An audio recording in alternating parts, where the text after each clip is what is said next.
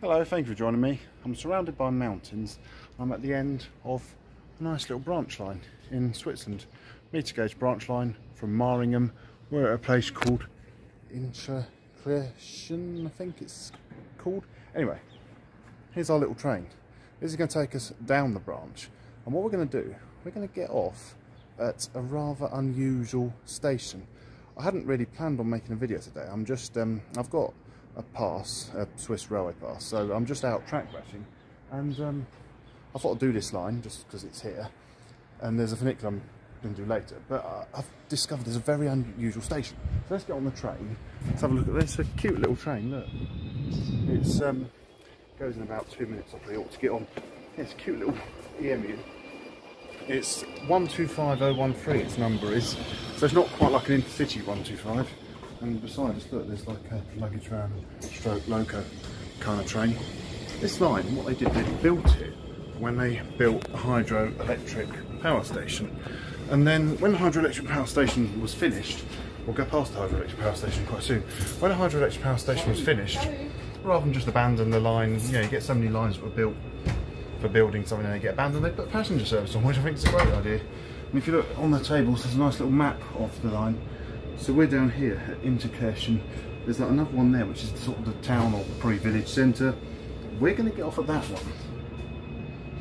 Now if you have a look, it looks like it might be, well it is, it's inside a tunnel. I saw that station on the way up and I thought we've got to get out there. So I'm going to enjoy the ride down. It's quite a short line, it's probably only what, 3 miles, maybe not even that. We're going to go and we're going to get off at the station. You know, we're fairly used to underground stations, but on a branch line like this, an underground station is where we're going to go and get off. So we're on the train. It's a request stop, this one that's in the tunnel. I've just pressed the button to request it. See the river that we're flowing beside. You'll see it better when we get out the train. I understand the river goes through a narrow gorge, and the point of this station is so we can get out and see the river in the gorge. So any moment now we should go into the tunnel. So here we are, yeah, we're in the tunnel now. So this is going to be a bit of an underground station with a difference. It's not your typical metro station that so many of us use all the time. And I don't think there's going to be any sort of bored looking commuters like, I don't want to be here. So this is the station. Look at this, it's amazing. Doors are opening. And look, well, it's cold. There's our little train in the station underground.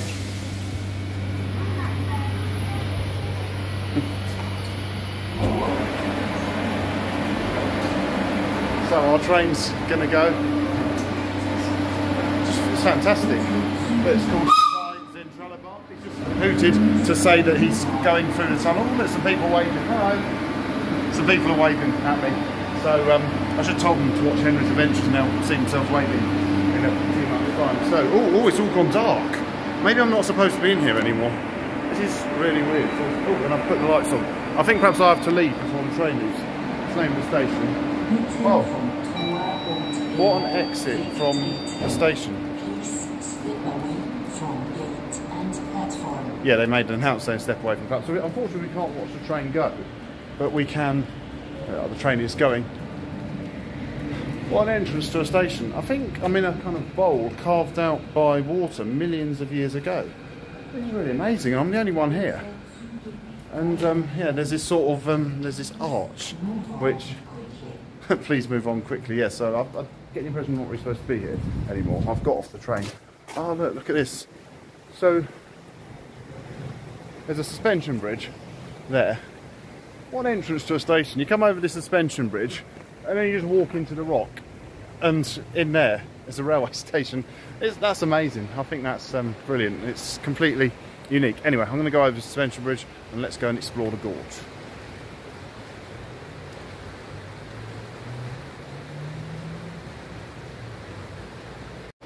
So we're about to walk over the suspension bridge. You can't, I did just try it, you can't get back onto the station unless the train's coming. So it's a bit unfortunate you can't watch the train go, but I shouldn't knock it because this really is a fantastically, amazingly different railway station. So if you want to wait for the train, this is basically the waiting room. You wait here, and then I think you press buttons on that machine to open the doors, but only once the train arrives. So probably soon there'll be a queue of people waiting to get on the train. And there's basically no other facilities. There's some dustbins over there on the other side. of the river. But anyway, let's go across the river from possibly the strangest station in Switzerland. It's underground. It's not the only underground station in Switzerland. Of course, Switzerland's got metros. And probably the most famous underground stations are on the Jungfrau. But I'm not doing that on this trip because I don't fancy remortgaging the house just to do a bit of underground railway. So I'm not. I did do the Aareschlucht section of the Jungfrau a couple of days ago, but I'm not going up the Jungfrau on this trip because I think there's plenty of other very exciting railways you can do. I probably will do it one day, but not on this trip. Anyway, we're now crossing the river, and look at that. That over there, that is the path we're heading for. So it's right on the edge of the gorge. And that's going to take us down through the gorge. So the railway is in the tunnel on the other side of the gorge. It's really quite an amazing place. I mean, Switzerland is just amazing. It's breathtaking.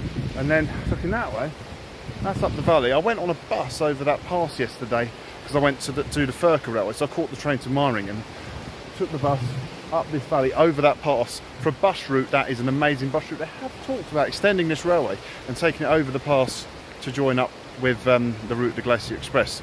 I don't know if that will ever happen, but maybe one day. Anyway, we've got to find our way to that path over there. So here we've now left. There's even a little station named there. So it's probably the strangest railway station I've ever been to. And we're now off the bridge, and we're coming down here. We've got to go over another little bridge, and then we're going to go up all those steps to enter the gorge. So it's really quite pleasant. There's the valley, people having a picnic there. Still can't go over that. It's the entrance to a railway station. Anyway, going off up there to find this gorge. I've just come up all those steps from the station. This is quite funny, look. There's a sign there for the station. It says it's a 5-minute walk. It's all down there, down through the trees, and quite literally into the rock. You can see the railway line and the river down there. This is the other side of the mountain pass. When I was on the bus yesterday, going along here, it felt all dramatic, and you see that view. But if you go over the pass, it is just amazing. Yeah, it's amazing. Anyway, here we are on a hairpin bend. Look at it. There's just hairpin bends like this, and as you can see, we're cantilevering out over the side because there's like not that much space to put the road in. And every now and then you get these sort of flat areas in Switzerland. Anyway, I'm going into here now to do this gorge walk. Oh, here we are. There's a cafe there hanging over the gorge. I've just paid to go in. It costs €10, so I know they say Switzerland's an expensive country, but that's probably about £9, which, considering this is probably going to take me for the next hour or so, it's not too bad. This, I understand people have been walking through here since about 1888, and the railway station that we've just been to, that was only opened in 2003, so it's quite a new station. But now look, the path is getting a bit ridiculously dramatic, and we are now going down into the gorge, and we're hanging right. Oh, look at that! There's the bridge to the station which we just went into. So this is what I first could see. Now it looks like the path ahead zigzags down. I can see it there. It goes zigzag down, and then later on we should be right down by the river itself. And to think it's a railway line. Now I think there used to be a tramway through here once upon a time. Now from my Swiss railway atlas, I can see at the other end there certainly is a disused railway line. We'll have a look at that when we get there. But yeah, what an amazing view this is. I think I'm going to have a very exciting next hour or so.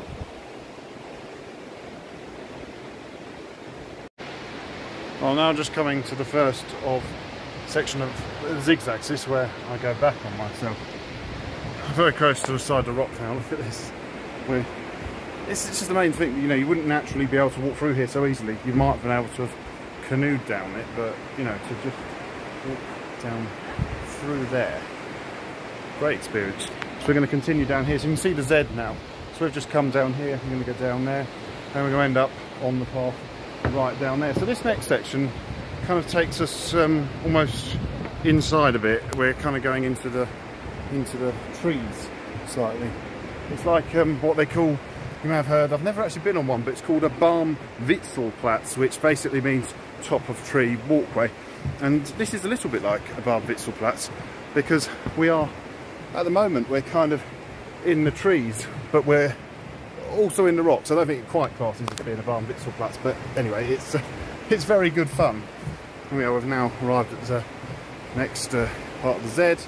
We're going to, as soon as these people have come past, we're going to continue on down through the trees. So if you look, so you can see now where we've been, where we're going. We're going right down towards the water, I think, so it's going to be a very, very exciting walkway. Here we go. Now we're going, continuing on down. Someone's old Christmas tree there, and still in the trees. I can see the path ahead. It looks like it's going right down to the water. So this is just amazing and fantastic. The other thing I find so exciting for me is I haven't planned to do this today. I was just track bashing. I just went up that branch line because I thought it would be an interesting bit of railway to do. And then you go track bashing and you end up somewhere like this. That's the thing about, you know, being interested in railways. You tend to do unusual railways and you don't always know what's going to be at the other end. You come to places like this. I'm going to continue on down there and perhaps we'll get a bit closer to the water.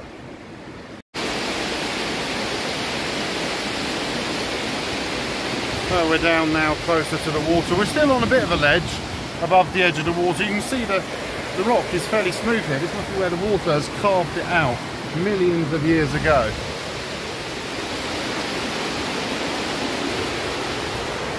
Just amazing. I know I keep saying it's amazing, but I'm kind of, you know, a bit blown away with just how amazing it is. Oh look, we're going slightly in a bit, only very slightly in, just past some trees. Look, got some nice little wildflowers growing there, and there's the gorge, and it, as we know, it opens out back there. And we're just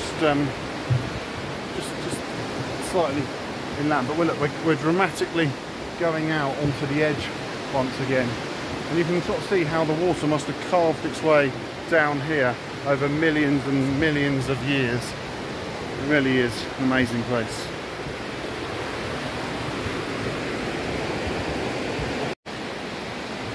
Slightly further up, I've noticed something. There's a cave there. Now, I don't have the camera screen out, but I can see bricks. I reckon just behind those bricks is the railway tunnel.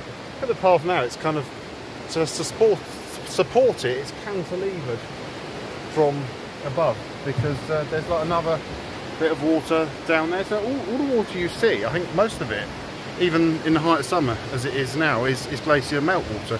So I think, so you get a lot of the glacier meltwater. Some of the rivers you see are almost white in colour,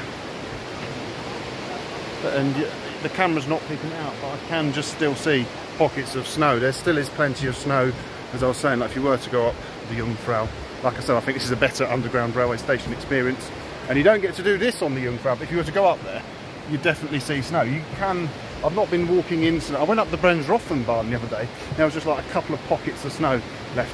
Well, this is going on and on and on. I can see quite a long way down the gorge. See there, there's people walking along there. So I'm going to continue walking, see what else we can find.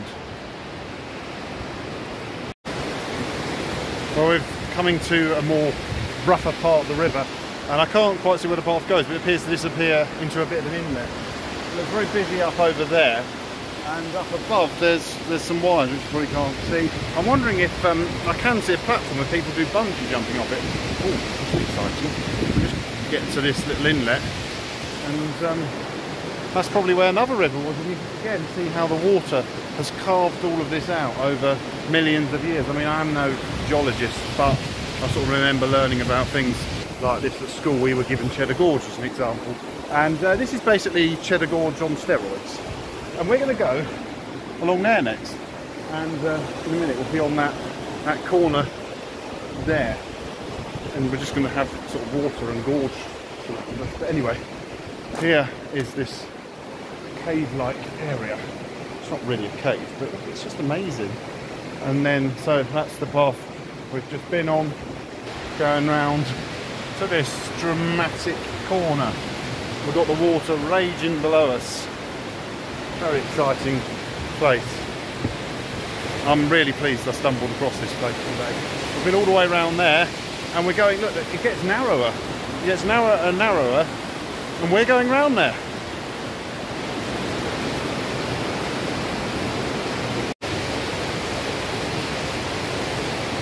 We're just round the corner now, and it's getting more and more dramatic and narrower. Look how the river squeezes into a really narrow part of the pass. There's not a lot of room, and it's do you know what to me the scariest thing is? It's not this, it's not me falling in, it's dropping my camera in, especially when you've got loads of people coming towards you. And yeah, so that is amazing. I'm just going to stand in here and let these people go past, because I really don't want to lose my camera into the water. So once this lot has gone by, we'll continue forward, and I'm really now intrigued to see what's going to be around this corner. It looks like it's going to get really, really dramatic. The water is funneling into a really, really narrow point.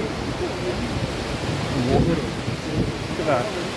Water down there, and the path is getting really quite narrow. We're directly over the water now. I don't know if you can see, the water's directly below us, so we're effectively on a bridge. Oh, I see. And then it kind of opens out once we get through here. So what I'm going to do, you can see how it opens out. I'm going to wait for the people to come past, and I'm going to continue walking. But wow, look at this. We've now reached the end of that very narrow section, and it opens out into, well, what I can see is a waterfall ahead, but it looks like the path is about to go into the rock, so that's going to be quite exciting. We've been on this ledge all this time. I'm just going to let some people pass. We've been on this ledge all this time. You can see at the moment we are still effectively on a bridge, got railings on each side. We're going to go through this gateway here. So sometimes it looks like they close it and they send you back to the entrance. I'm glad they haven't today. And I don't think this is one gate you'll find around. Anyway, look, we're going into this cave here. It's going to be really, really exciting. It might be quite cool, because although it's a hot summer day, it's due to rain later, which I'm actually quite pleased with. Let's just have our last look at this part of the gorge. There it is down there, and that's where we've come from. It's going to get a bit different now. We're going into a cave.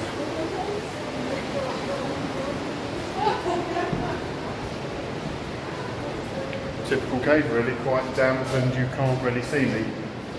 Long tunnel of light. So I'm going to walk down here and we'll see what we find when we get to the other end. A confusing moment when you're in a tunnel and you come to a junction and you wonder which way to go. Now, me being me, I'll probably want to explore both. That way the tunnel continues. Is this a balcony? It's strange how most of the time I've been doing this, there seems to be people everywhere. In a tunnel, I've hardly seen any other people. There's just one or two coming in now. But here we come to the end of the tunnel. There is light at the end of the tunnel, and we're further down the gorge. And it continues. I know the camera's messing about the exposure from being very, very dark. There we are, that's better. We're just going down here now. We're coming towards that waterfall which we could see earlier. Oh yeah, look, if you look back, you can see just how narrow the gorge was. You can see the path. We've gone into the tunnel, but there's still another path in the tunnel, and then somewhere behind there is a railway, which we were in earlier. So it's all very, very exciting. We'll come to here. Oh, I see. This must be the other end of the tunnel now, because I'm someone who likes to sort of do everything I can. I'm just going to check. This does go to wherever. To that junction, yeah. I think if we go up here, I'm going to come back to that junction where I was a moment ago. Which, yeah, here we are. This is it. So I'm just going to do that again, enjoy that again, because that was so exciting. So that will take me back where I came. That goes back out to the gorge.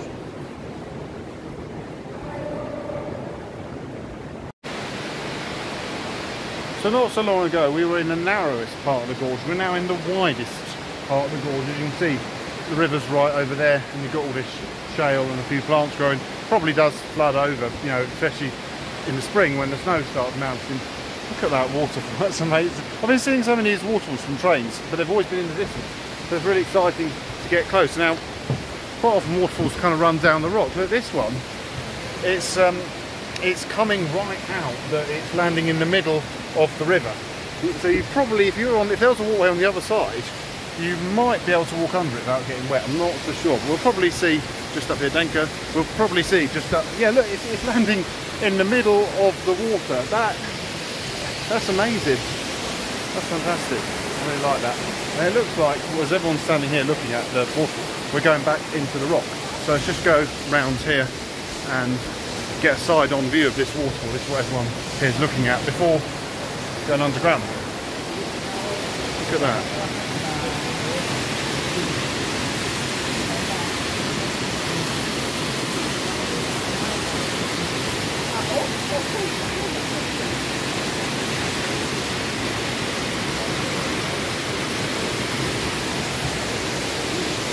That is amazing. I could just stand and watch. I just love the way it's really coming out. It's really coming down with force into the river. Fantastic experience this is. But from this very, very light place, I'm going into the dark tunnel.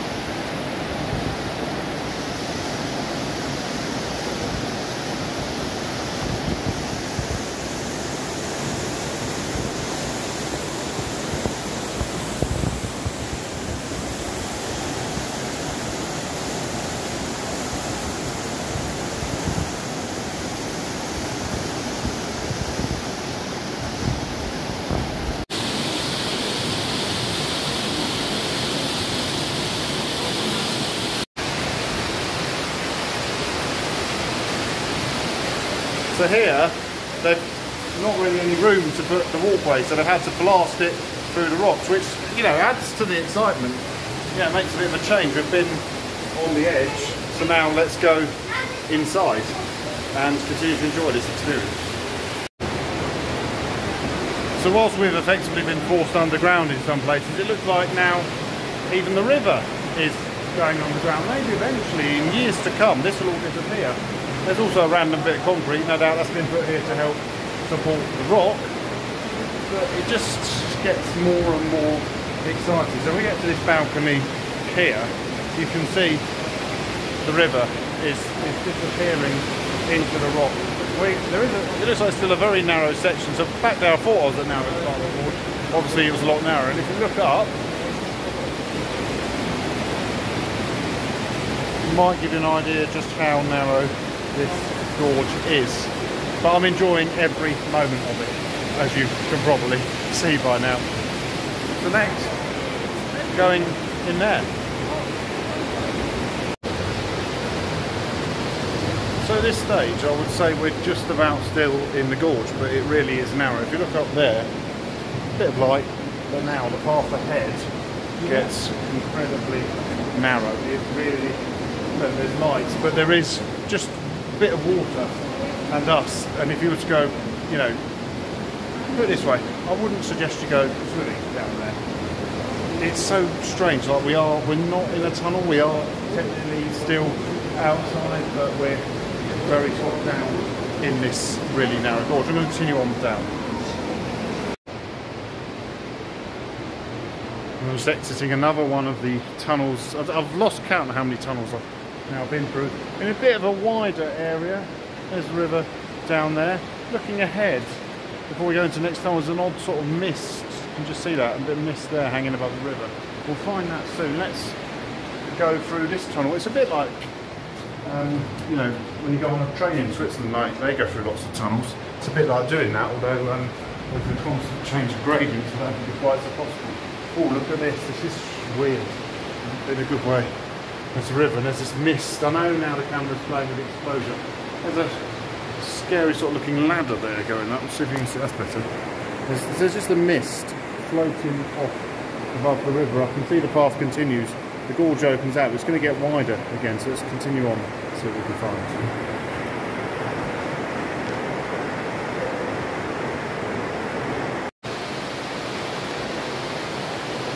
You should now be able to see the mist I was saying about a bit better. There's just got this haze. It's very damp. There's water dripping all over me from above. You can see the path. Like I said, I lost count of tunnels. I've noticed a couple of other interesting things here. We're about to go into yet another tunnel. But before we go into the tunnel, you can see, I think for the first time, we might actually get to touch the other side of the gorge. There's like a bridge there. It looks like that swings round. should anyone, you know, not me or any of the tourists here today, but should anyone want to go on to the other side, it looks like might be possible. So we're continuing through this short tunnel, and we're in yet another strange ledge above the misty water below, and there's that swing bridge. But I can't actually see where you'd go if you were to go through it. Oh, I see, we've got a choice of two paths again. There's one through the rocks, but let's go to this one. Oh, that was used in the construction of the pathways, as you can see by this picture here. We continue round as well. So we were back there a moment ago. Look, it looks so sort of strange and amazing looking back at it. So I think, yeah, that was obviously, maybe it's not a swing bridge, but it's something to do with the construction of the pathways. And at this point here, we can now see we're on the other side of the gorge. In fact, I can actually just about touch both sides of the gorge. It's that narrow. What happens here? We get to this section. Let's just get through these people. And we get through here. Thank you, thank you. We get to here, look. The path, it's getting mad. It's backwards, forward. At the beginning it was zigzag down. Now it's sort of zigzag across. And there's people just emerging from here out the rock. So the tunnel must run along there. Let's go around here, just around this bit here, and see what we can see. So it's really narrow. Like I say, my biggest fear of this is dropping my camera, nothing else. So we've just got to get around this next section here. Look, so you can see now the water is right down there. There's the bridge. We're about to go around here. Thank you, thank you, thank you. And that's where we've just been. We've just been around there. Thank you. So we were over there a second ago. Oh, and then we get to here, and you can just see. You can just see around there. It's very narrow, so sometimes it's quite hard to get past other people. I'll continue on down there and see what else we can see. I think I've almost reached the end of the gorge. It's just a bit negotiating down around here. As well as a bit of a queue. Let's get around here, and we're now coming to the end of the gorge. You can sort of see the light. It's going to suddenly open out, having walked all the way through here.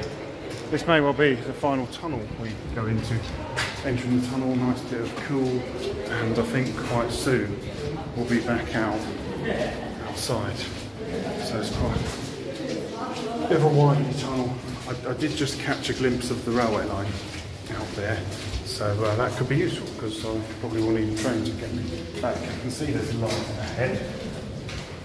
I did catch a glimpse of this tunnel when I was on the train, when we went into the main tunnel. I wasn't too sure what it was, but now I know. Here we are. This is the end wall, and it's bright, and we're out. We're back out there. It feels a lot warmer suddenly, and humid. Now we're out there. So the last walkway was round there somewhere. The railway line is just there. So any second now we should see the railway tunnel, and then that'll be pretty much it for this. I might continue walking back towards Marringen on this side of the river, because it'd be quite a pleasant walk. Yeah, there you go. Just over there. There's the railway tunnel. Not sure when the next train's due. There's only one train that goes up and down, the one I was on earlier. And we've come out into another wide open valley. It says there is a restaurant and tea room. So I obviously paid to go in at that end. You probably can do the same thing at this end.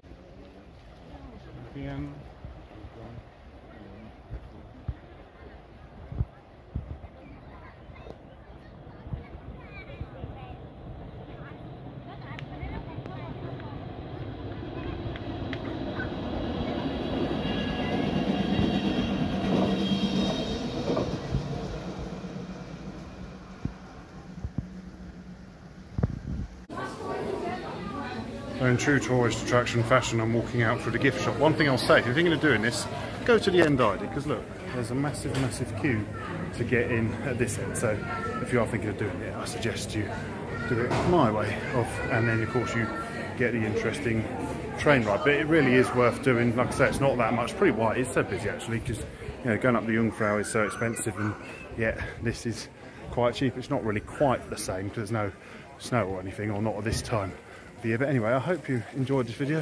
Thank you very much for watching. Please do feel free to like, subscribe and comment. And from just outside the entrance to the gorge.